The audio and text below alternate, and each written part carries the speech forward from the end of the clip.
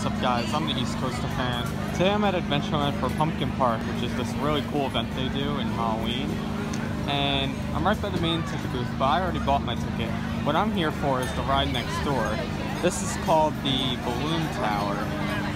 And a couple days ago, as to when I'm recording this, they announced on their social media that this ride is going to be leaving for the 2020 season.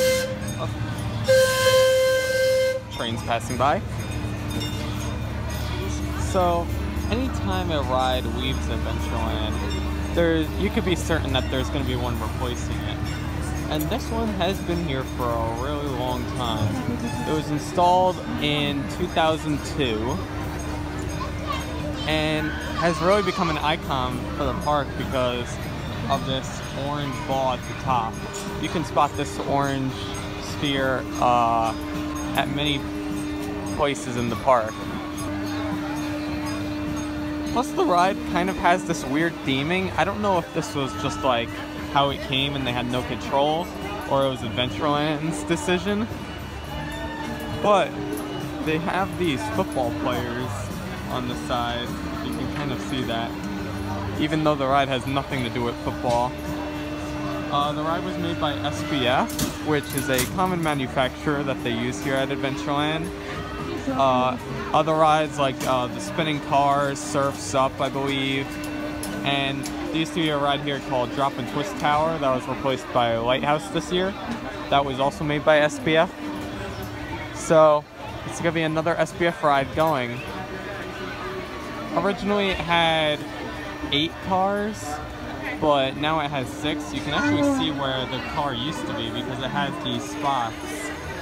I personally don't know why they removed it, the cars, but it definitely reduced the capacity of the ride when they took it out. Also, the height restriction changed too as time went on. Originally, you had to be just 48 to go on, and then if you were under, I believe you needed an adult. But I believe it was last year or 2 years ago, they started implementing this policy that you couldn't be higher than 54. Which kind of stinks because, one, I can't get my last ride on it, and it again limits how many rides older audiences can do at Adventureland, because we can't do the teacup, so the balloon tower was the next best thing. But anyway, while I'm waiting for this ride to start, I started thinking about what could possibly replace this ride, because it's in a very small area, like a lot of the rides are at this park, and it's surrounded by the ticket booth, the bungee jump, and the frog bog. So they gotta work with their space carefully. Now, what I've always wanted in the park is a big drop tower, like something at least 100 feet. Because in the past, we've always had these smaller drop towers, Drop and Twist Tower, and we just got Lighthouse.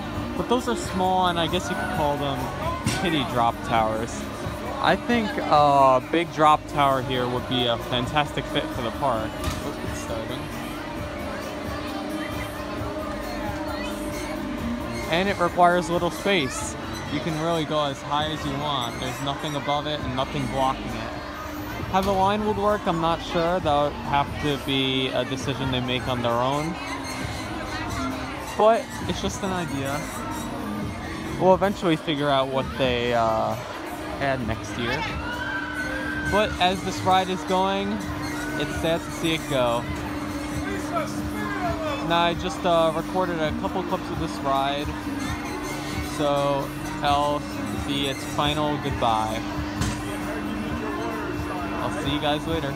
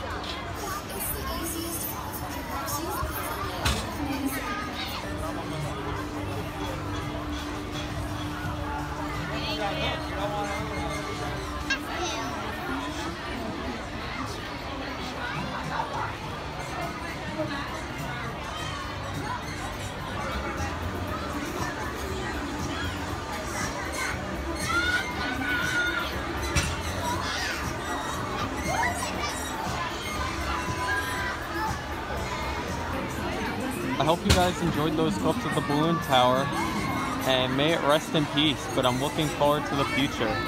If you like this video, please make sure to give it a like. If you really liked it, make sure to subscribe. Until next time, I'll see you guys later. Bye!